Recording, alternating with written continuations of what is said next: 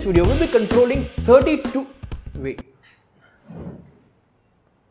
Is it 32? Yes. Like 32 relays with this ESP01? Yes. Are you sure? Yeah. So they are saying in this video we'll be controlling 32 relays using this tiny ESP01 module. Let's see how to do this.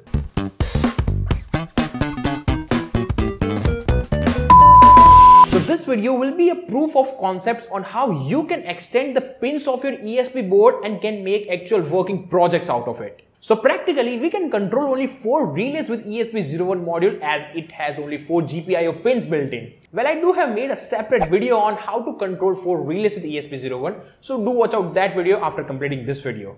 So now the point is how we can control 32 relays with it. Now let me tell you, 32 is just a number, while you can control n number of relays using just this ESP01 module. So let me show you the technique of doing it. So for making this project, you'll need a generic Esp8266 board, multiple relays. Here I'm using two 16-channel relay panels, so in total 32 relays I'm using.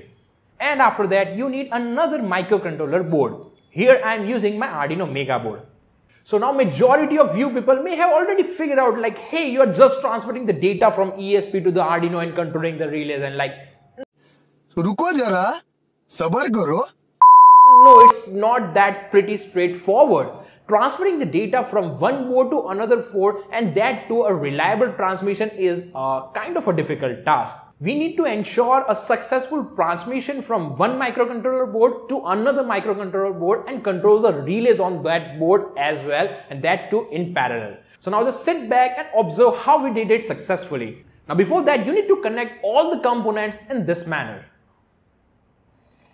Now as we are going to control the relays using the Blink app, let's first configure it. So open up Blink app on your smartphone and click on New Project. Give a project name. I will name it as 32 appliances. Select the device as Esp8266 and connection type as Wi-Fi. Now click on Create Project. So an authentication token will be sent to your registered email ID, which we will require at the time of coding. So now just click on OK. Now tap on the screen and add button. Now tap on the button to configure it. First of all, give button a name. I will name it as Relay 1. Now here in the pin, we have to select virtual and I will select virtual pin V1. Now in the mode, we will select switch. Now click on OK. So with this, we have successfully created one button in which we will be sending the data 1 and 0 on virtual pin V1. Similarly, we will add 32 different buttons on the Blink app. Luckily, I already made the project in my Blink application. So this is how the complete project will look like after you add the 32 buttons in it. So that's all about the Blink application side. Now we are left with the coding part of this project. So as we are using two different microcontroller boards, we need to have two different codes for that. So now let's just observe both the codes and see how it works. So here are the code for both the controller boards. So on the left hand side we have the code for ESP8266 board and on the right hand side we have the code for the Arduino board. Let's start with the Arduino board first. So first of all we have to include the library called Arduino JSON.h, which you can easily find on GitHub or in the library manager of this Arduino IDE. Just download it and install it on your Arduino. Okay. After that, we have defined the pins as output. So here, as I'm using 32 relays in my project, I have defined 32 GPIOs of Arduino as output. So here you can choose any random GPIO pins of your controller board. After that, initially I have just load down the state of all the relays by just writing the command as digital write pin numbers, comma low. Okay. After that, I'm beginning the serial monitor at the baud rate 9600. Okay, good to go. Let's jump on to the void loop of the code. So here, first of all, we have defined one document for storing the JSON string. Okay. So here in that JSON, we have the key as type and value as request. Okay. So JSON string looks something like this. Okay. So this is the JSON formatted data which we will be sending to the ESP8266 board. Let us move step by step. First of all, we have stored a request inside this type key.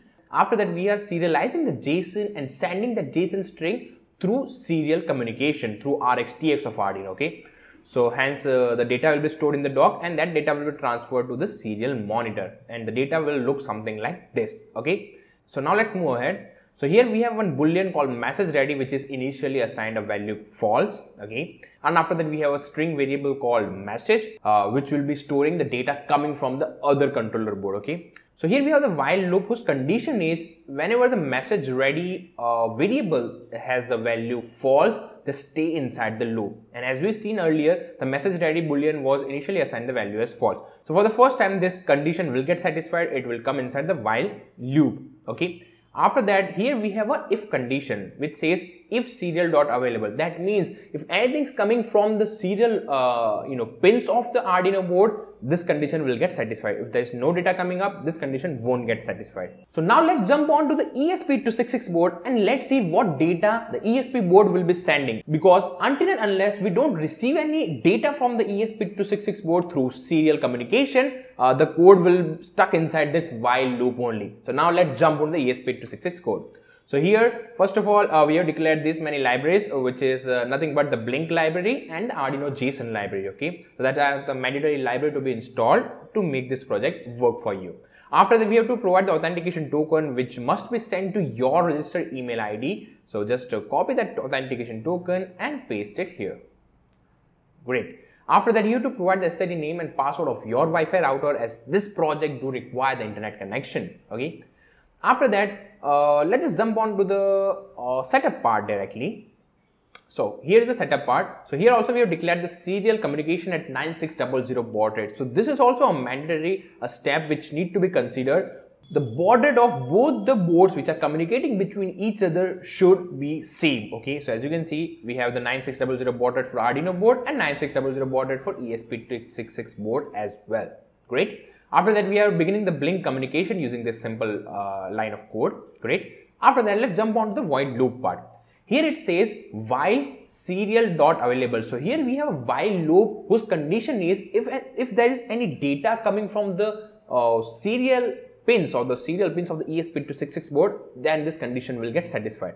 So what will happen if there is no data coming from the serial pin? The code of the Esp8266 board won't be working at all, because as you can see, first of all we have the while condition, and after that we have a if condition who says if message ready variable is true, then go inside, and message ready variable is true is happening inside that while loop, okay. So if we don't receive anything from the serial pins of the Esp8266 board, the code inside the Esp8266 board won't be doing anything at all, okay.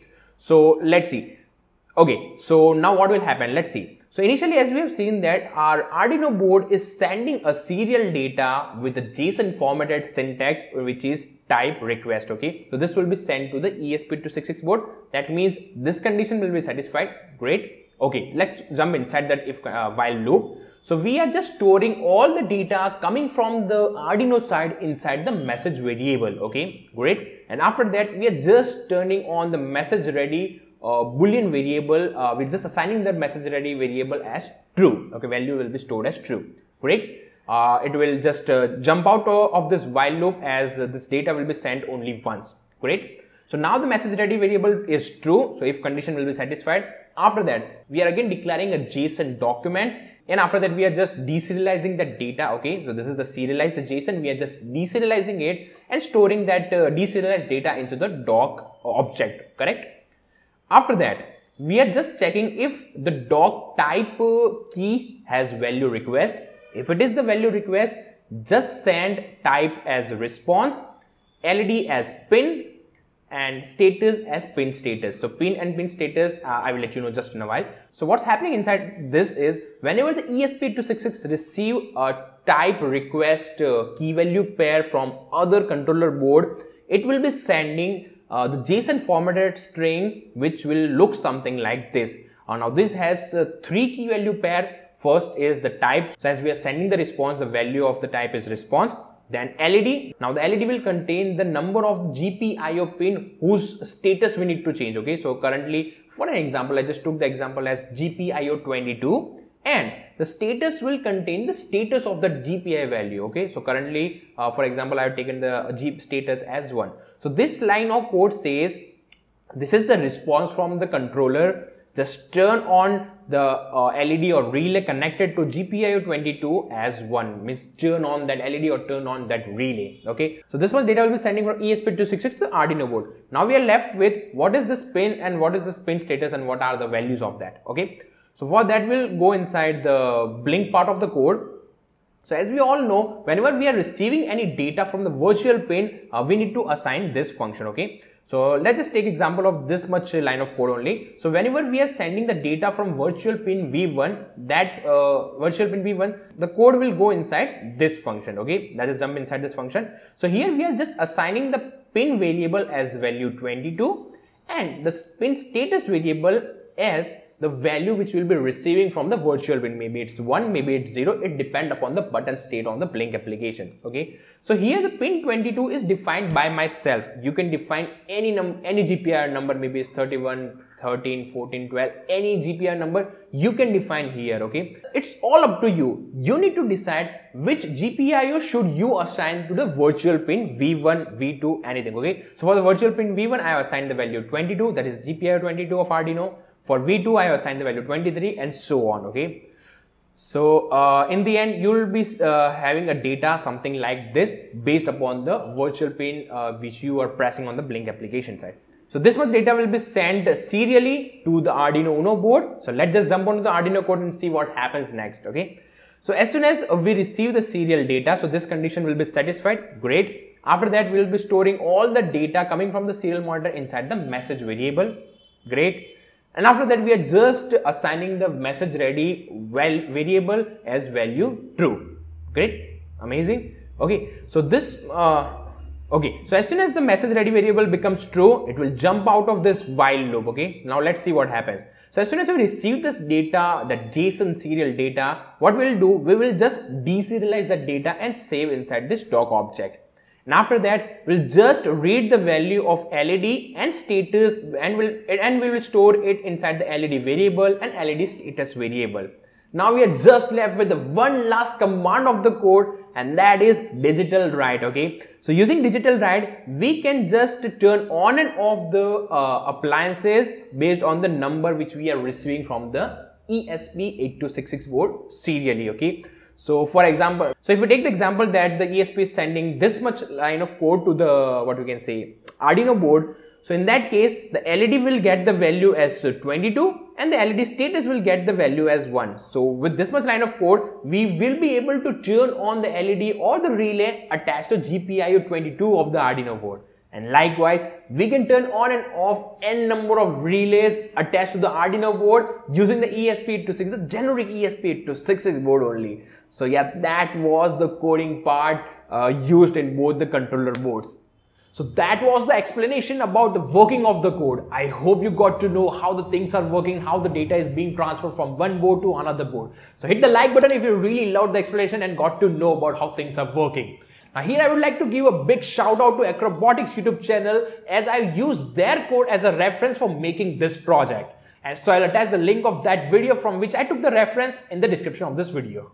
So that's it about the coding part. Now we'll upload the code to the respective boards. Now uploading the code into Arduino board, it's pretty simple, it's pretty straightforward. But for ESP8266, we need to do some separate connections for uploading the code. Well, I have made a separate video on how you can upload the code onto your generic ESP board using the Arduino Uno board. I'll attach the link for that as well in the description of this video. So do watch it out in case you don't know how to program that generic ESP board.